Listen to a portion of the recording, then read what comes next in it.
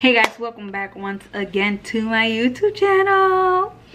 So for those of you that are new here, hi, my name is Idalixa. Tias, nice to have you here. Remember to subscribe to my channel, hit the bell notification, follow me on all social media platforms, the one I have, of course. Okay, so we're gonna make this intro very short. So since I am 31 weeks pregnant, and I have a kid already, I was like, wouldn't it be a good idea if I react to myths videos, like doctors, like answering our questions. Well, not my questions, not your questions, but some questions that are around. You know the drill. So that's what this video is gonna be about today. So we don't need an intro for that. It's self-explanatory. We're gonna react to pregnancy myths. I don't know if I'm saying it right. Ugh. And I look cute. Okay, so let's get into the video. I'm gonna put it on the screen, like the video that I'm watching, for you guys to, you know what I mean, you know what I'm trying to say. So okay, let's get to it, because I don't want the intro to be super long. So let's get to it and see you in a bit.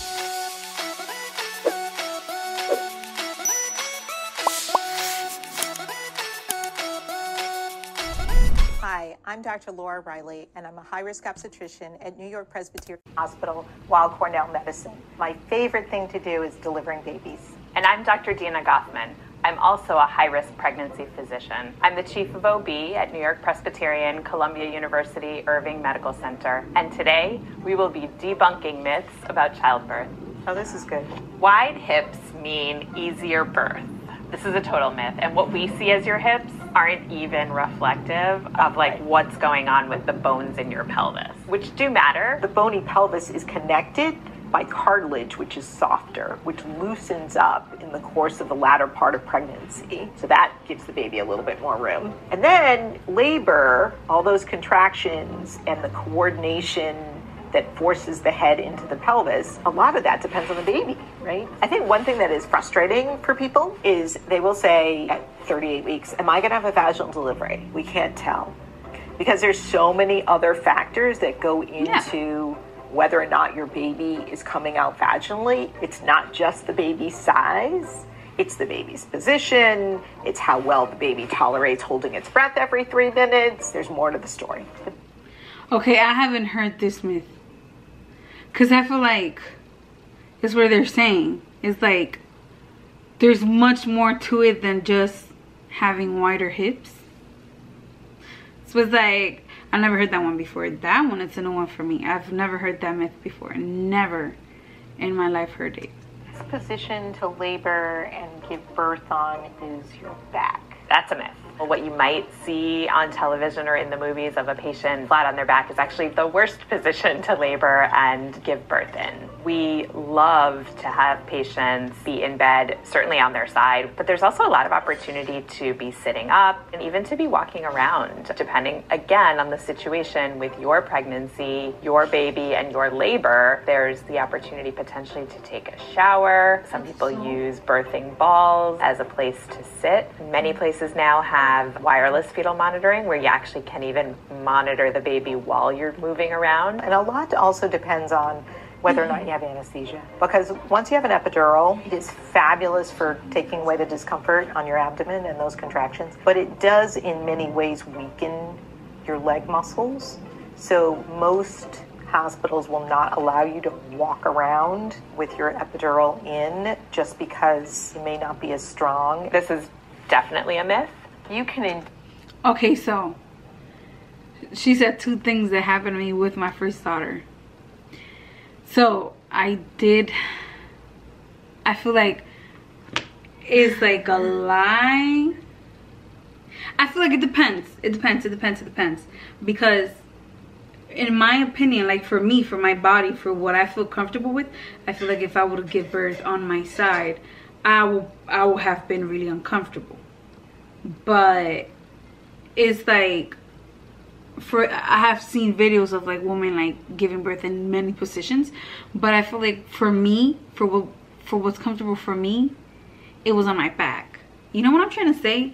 And once I had the epidural in, it's like I didn't want her to get out of bed because of the fear of like, wait, what she said, what if my legs are not strong enough to hold my weight? Like, you know what I'm trying to say? So it's like, so there you go. I didn't know that.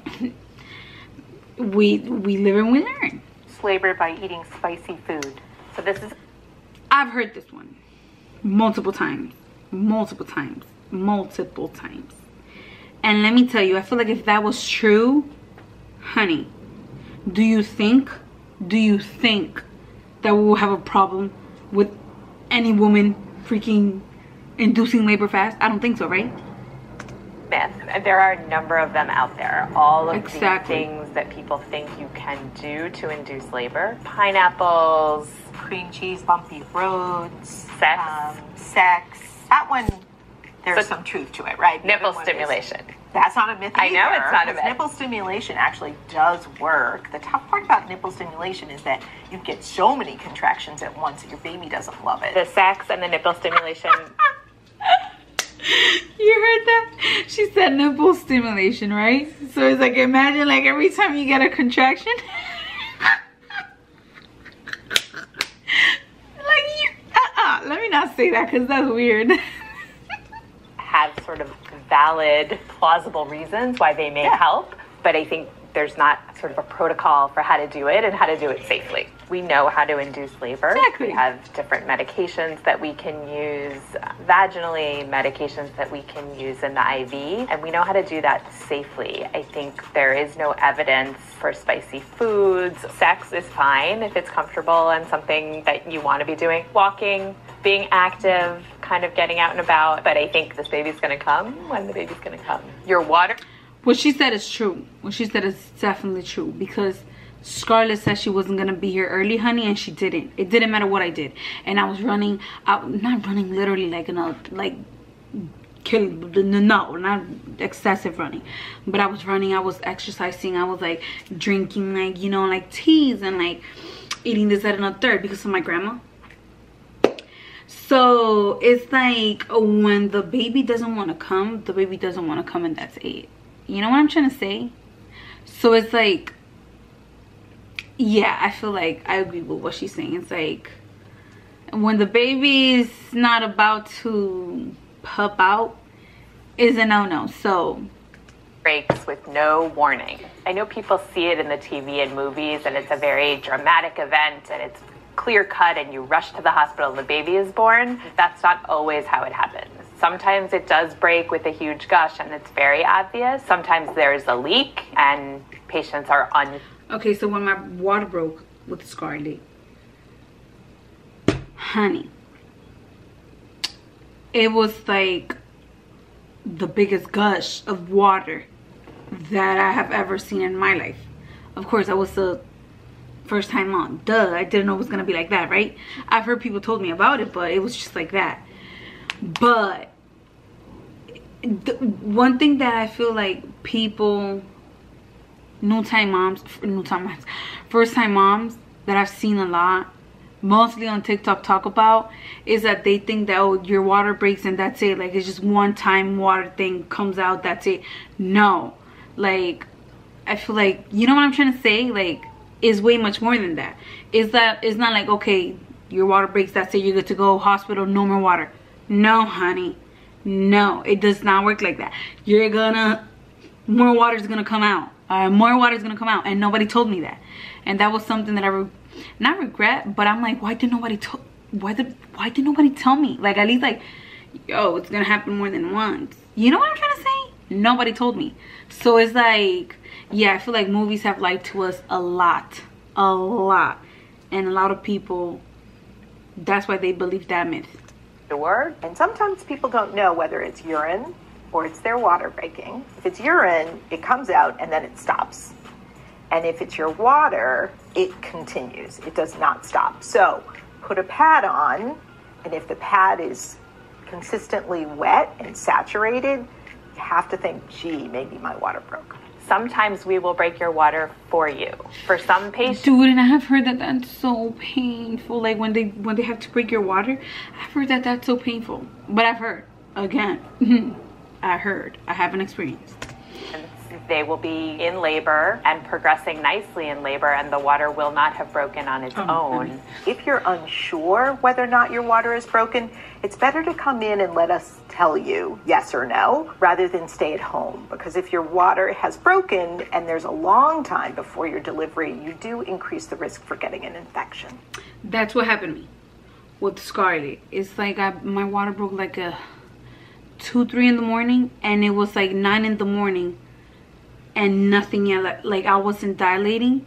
So they were like, like you have a long time, like your water has been broken for a long period of time. So it's like, it's either we do an emergency C-section, or we start medicating you, like, you know, to make you dilate or whatever. And one of the options was like the epidural, like I don't want to say the names, but you know, so they were like, yeah, we have to do it's either an emergency C-section or something to make you dilate really, not really fast, but something to make you progress with it, to dilate that. So yeah, but I didn't know that. I was like, oh, like, you know, como que like your water breaks and just they will let like the baby do the things on its own. But no, so yeah, if your water breaks, that means the baby is coming very soon. And what I just said, what I was just talking about, I feel like that is such a lie before they even say it. I feel like that's a myth. That's a myth. That's a myth. That's not true.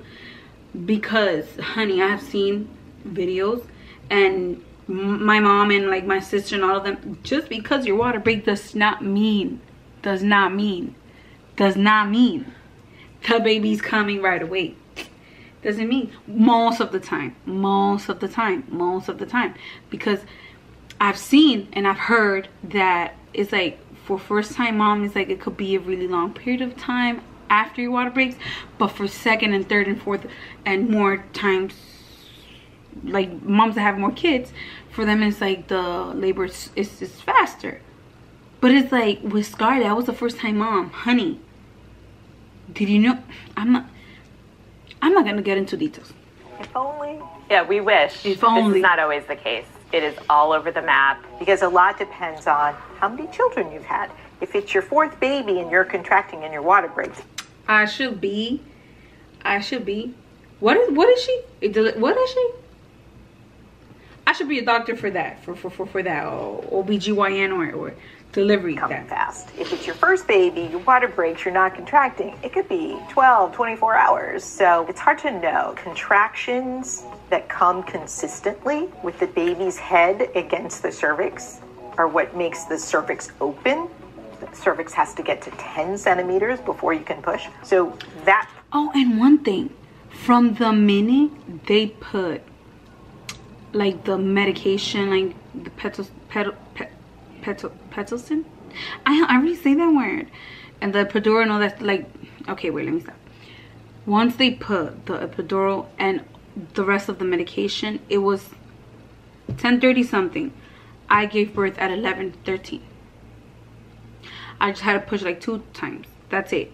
It was out like this. But if you count from the minute like I was in active labor till the time I gave birth, it was a period of like 12, 13, 14 hours. I was just not dilating most of the time, like since I started with active labor, when all that stuff, like they told me like, oh look, we're gonna have to do C-section because an emergency C-section because you're not dilating. So yeah, but after they hooked me up and everything, honey, it was like minutes, the baby was out.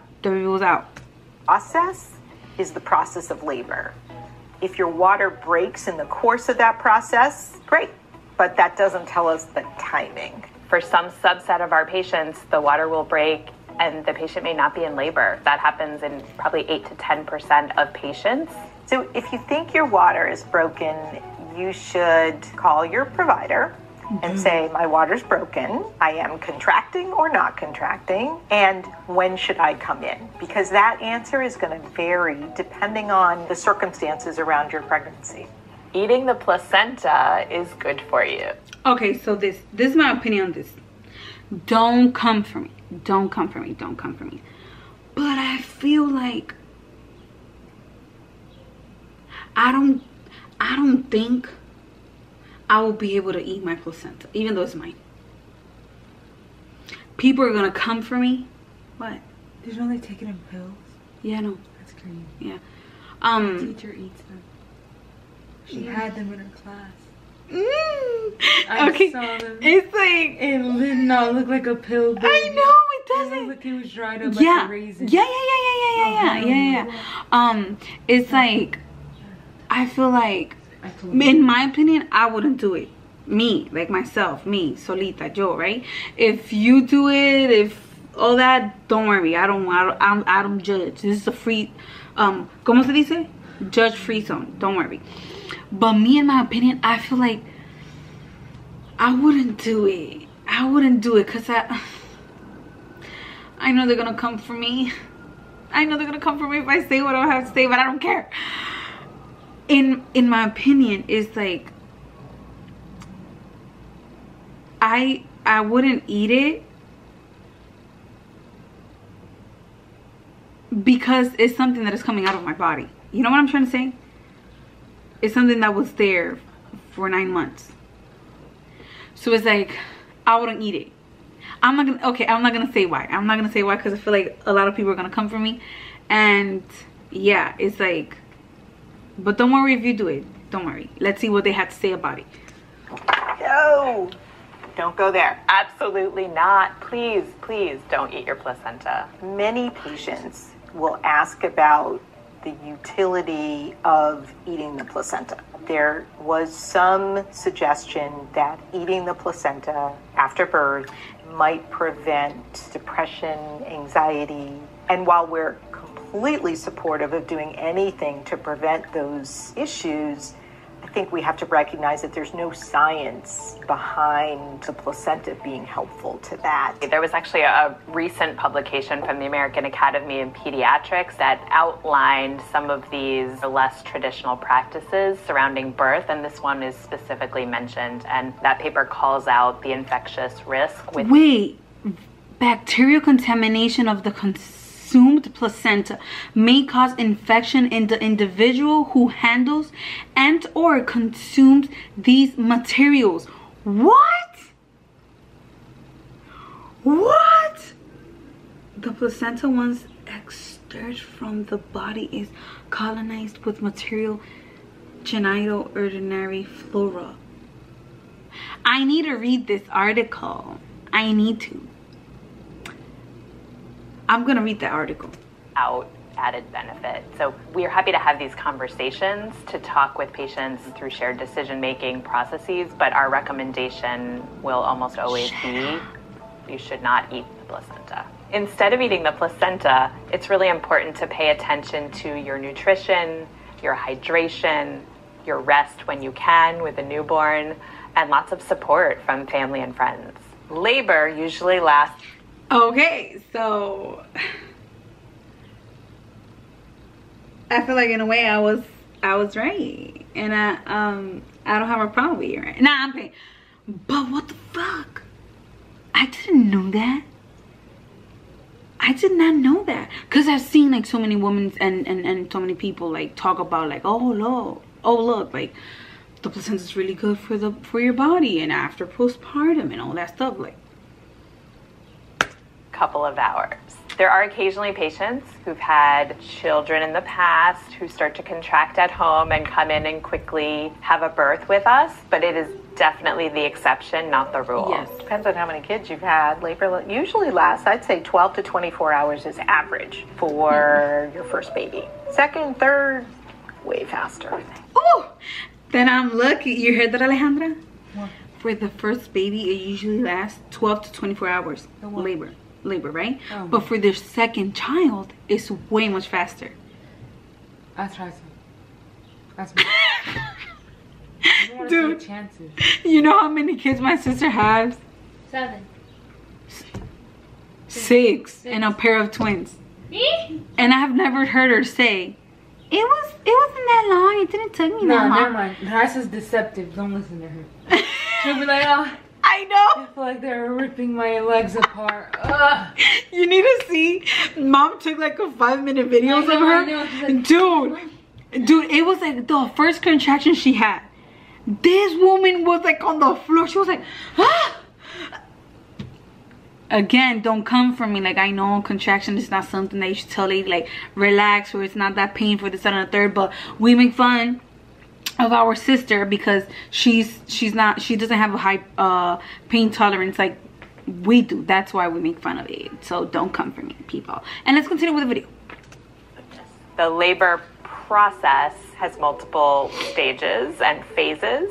The early part of labor can take a fair amount of time. Some people will start with cramping, then the cramping is like, and then they'll realize it's contractions. Those contractions then are maybe 20 minutes apart, and then they're 10 minutes apart. And you actually need a lot of contractions that are 3 minutes apart consistently to soften the cervix. And most people will do some of that at home for several hours, and then they'll call us and say, I think I'm in labor. Yeah, this is what I did with Scarlett, because way before my water broke, actually, I was having contractions. Like, my water didn't break and then the contractions kicked in. No. Like, I started having contractions. Like, but of course, it's like, I'm talking about like the real contractions. I'm not talking about the Braxton kicks. No. Because I had that like for a month. I'm being exaggerated. But I had them like for a really long time. So by the time I had my contractions, I was like, wait, is this normal? This and a third. But I figured, I was like, wait, no. Because they're really like consecutive. And they were like 10 minutes apart. And then they got down to 5 minutes apart. And then it was like, you know what I'm saying? And then in the middle of the night, after I was experiencing already all these contractions, my water broke. You know what I'm trying to say? So it's like, if it happens the same thing, I'm gonna die. And then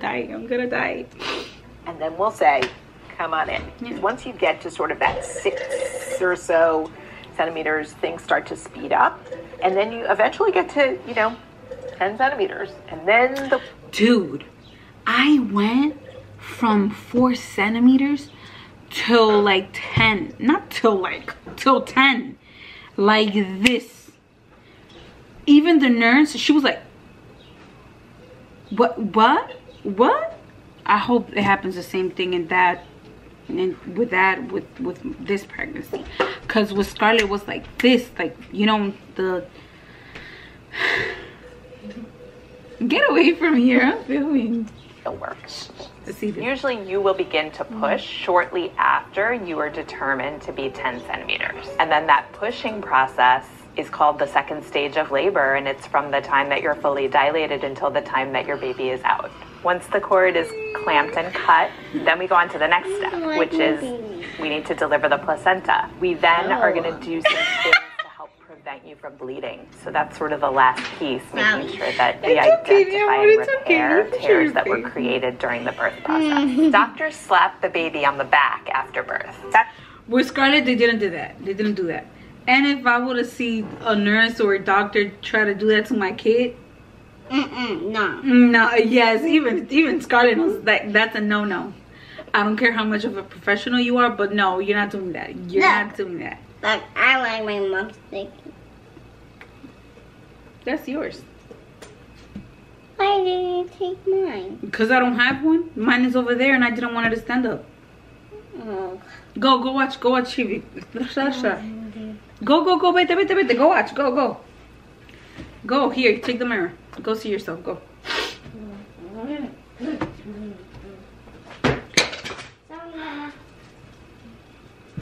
So, yeah, I wouldn't let that happen. The myth. That's myth, there you go. And the movies. I think actually, I was just going to say, I think actually it's the movies. I think that it comes from the desire to stimulate the baby to take a big deep breath after we clamp the cord. Get the epidural early before it's too late. Listen, honey, listen. I only got the epidural because they told me that they were gonna do an emergency C-section on me if I wouldn't take no medication. Because I wanted to be a natural gal, you know what I'm trying to say? and they said, okay, a C-section, an emergency C-section, or we have to start giving you medication because you're not dilating. That was the only reason why I took the epidural. Now, I feel that they didn't give me like a time, like, oh look, if you don't take it now, then this, that, and a third. But they did told me the risks of me if I didn't take no medication, because the problem was that it wasn't gonna be too late. The problem was that I already had a long time with my water broken, so they didn't want to risk the chance of the baby coming or like having an infection or like anything like that. But I'm gonna say that's the myth. Let's see how much I know. That's a myth. Yeah, this is a myth, but it's a really common one that we hear. I already we wouldn't want you to get an epidural if you're not in labor. No, I There really didn't. is no No. too late No, I unless didn't. it's that the baby's coming or that you're unable to really sit still for them to place the epidural itself. I think it's our job to sort of work with you to figure out when is that just right for you, and it may not be the same for every patient. If you show up and you're 10 centimeters and you're like, I want an epidural, I will actually talk you down from that ledge, because Of course. it's not that you can't get the epidural. It takes about 15 minutes to get the effect of the epidural. So 15 minutes into your 10 centimeters and pushing, your baby might be out by then. Have the conversation I with feel the like- anesthesia team. Duh, it's 10 centimeters, like it's there. It's there.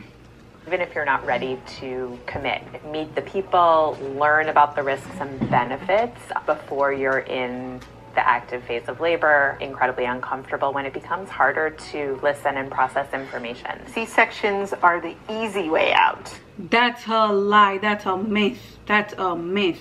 Because, hunty, it's like, I'm not taking away, I'm not saying like, oh, natural birth is like, like okay, like anybody could do that. Because sometimes people, you know, like, they tear and it's a whole lot of thing, you know. It's for each his case, for each his own. But I feel like a C-section, the easy way out, I don't think so. Because these poor women, they have to go through the after process of it too. And I don't think that's the easy way out. I don't think so. I'm not saying that vaginal delivery is the easy way out either. No, I'm not saying that. But a C-section, the C-section and the care these women have to go through and the pain they have to go through, and no, I feel like that's a myth, that's a lie. No, there you go. You don't want a C-section unless There you you need go. to have a C-section. If you compare maternal risks associated with a vaginal delivery to a C-section, essentially everything is a little bit higher. Of with a course. C-section. And not even that. Just imagine when you have surgery, when they open you, right? It's like the first thing that they tell you, it's like, oh, infections and the aftercare and don't do this, don't do that, this, that, and the third. Imagine a C-section where they have to open you, like, I don't know how many times, like, I think 5 times, 7? I don't remember.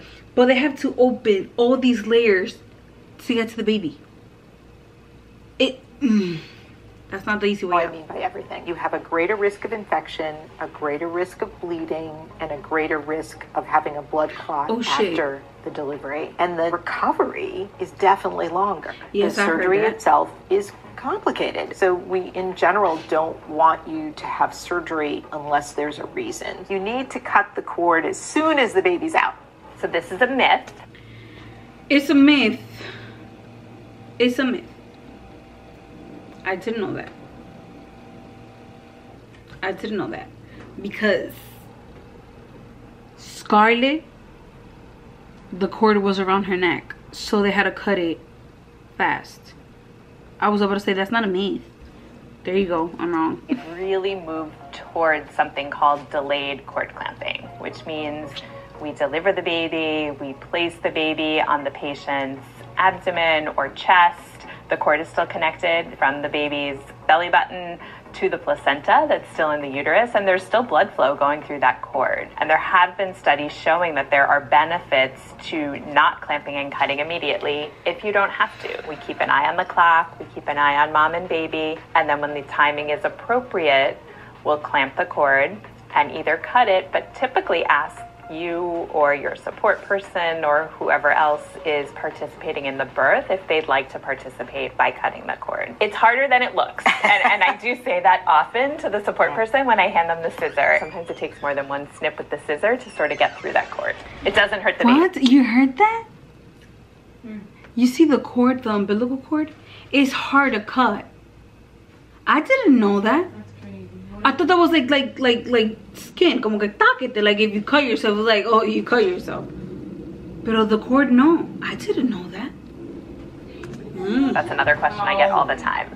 Doing yoga poses can turn your breech baby. I don't think so. Any studies? I haven't seen good evidence that it's true. If you're asking us, is there scientific research to say that downward dog or the flashlight or the voices helps? The I think the answer would be no.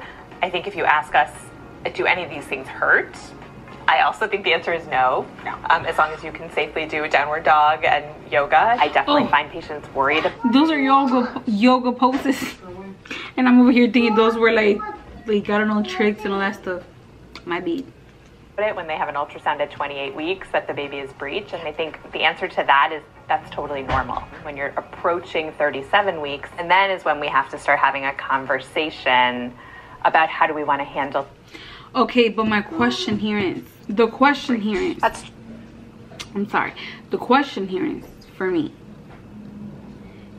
is them being upside down, like with the head down too early, bad as well as not being breached? Like, is it the same? Because my baby has been upside down, like with the head down, since week 27. So I want to know, is that a good thing or is that a bad thing? Because isn't 27 like, it's still the second trimester, it's not the third. So I want to ask. I have another appointment. I'm just asking. True, but there are plenty of times where the baby is breech at 37 weeks, you schedule a C-section for 39 weeks, and you come in on the day of your C-section and the baby's head down. So it happens. Kids are still moving and still quite active even after 37 weeks. Knowledge is power. Thinking about the labor process and the birth process, talking to your provider, getting a sense of the practice, the unit, what things are like there are actually really, really important to help lead to a really smooth, positive birth experience. I think that this is where the birth plan is helpful. Having some knowledge. That's true. That is freaking true. That is freaking true. I'd rather be ready for everything than be unready and having chaos everywhere. This is where the video ends because I'm like shocked.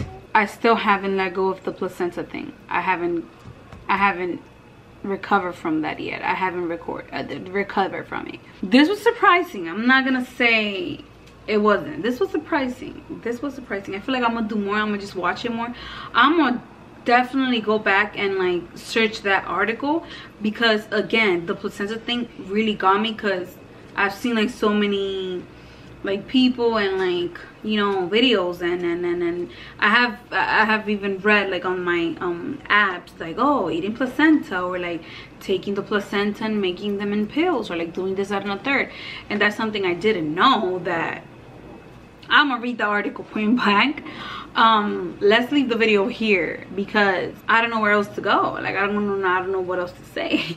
So if you like this video, comment below, like it, and share it, and do what you have to do with this information. I'm gonna link that video down below. Hope to see you here next time. I got my backpack. She has the backpack. I don't even know how to do the outro of this video. Peace out. I'm done.